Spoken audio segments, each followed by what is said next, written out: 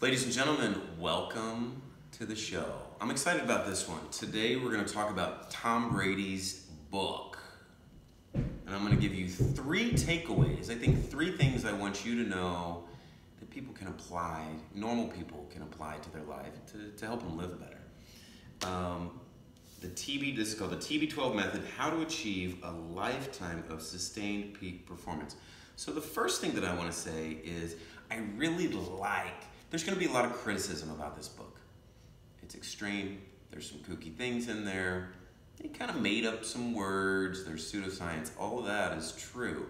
But that said, I really like, in the context of professional sports, where it's so tempting to want to get ahead in the short term, basically by destroying your body, abusing your body, whether it's steroids or growth hormone, or lifting weights so heavy that it destroys your joints, just going at it so hard.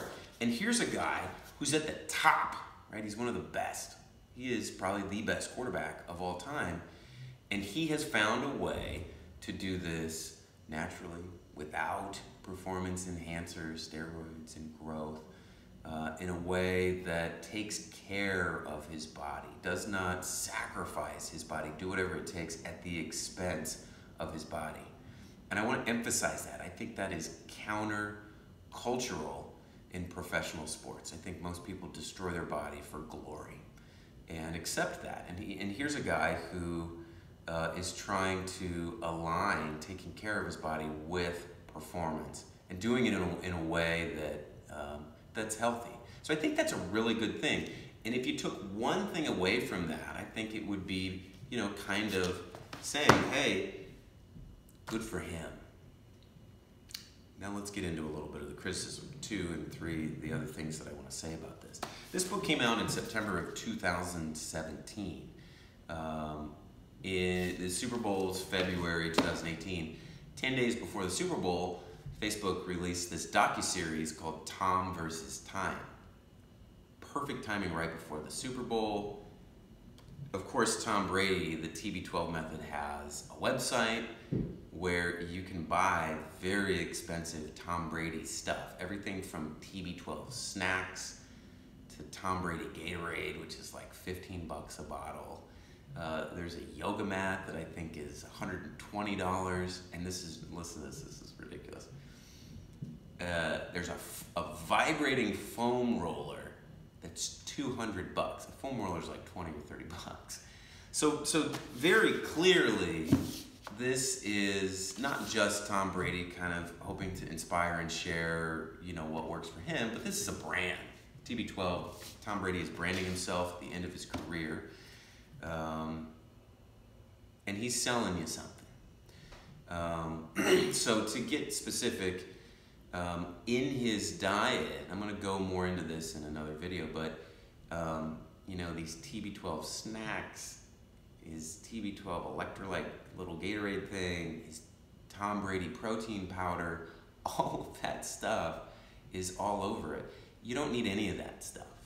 I think most people can get what they need from a well-balanced diet, and I don't think you need any supplements or vitamins in the absence of certain disease or very specific indications. I know that a lot of people don't like that, but be aware that he's selling you something in the same time. That's kind of number 2, what comes across from this book and this brand. And the third thing is, all of this stuff, as always, has to be specified and personalized to you. What are your goals? What do you want? So if you want to be a high-performance quarterback, then I think, yeah, you can consider doing a lot of these resistance techniques that he's talking about. If you're a lineman or a linebacker and you need strength and size, you're going to have to hit weights heavy. You're probably going to have to eat more heavy carbs, put on more weight. It's going to be different, and that's just football. Most people, kind of the average person, doesn't need to perform athletically at anywhere near a high level. So this pliability thing that Tom Brady talks about, the softening and loosening of his muscles and all that stuff, I think that's kind of a made-up thing. It's a branded term. In medicine, I would call that flexibility, and then soft tissue work, like deep tissue massage. For me, I'm 39, I'm a year younger than Tom Brady, and as I've exercised more, I actually exercise more now than I did 10 years ago, and I get sore quicker. So I've had to incorporate more soft tissue work. I think that's absolutely appropriate. I think the pliability thing is a little bit silly.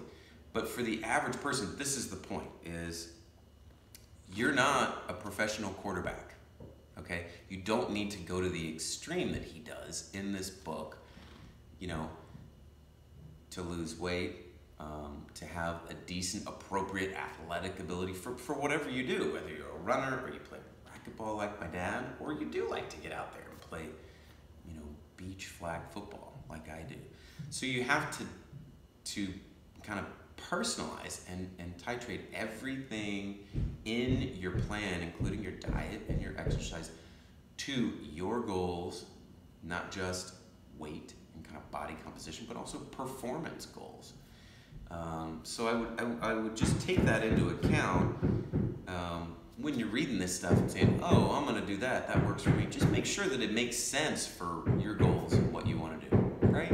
So those are my 3 tips. I think, again,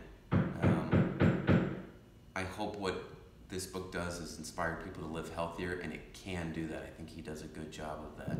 2, beware of TB12 snacks and vibrating foam rollers and all the branded stuff that you probably don't need.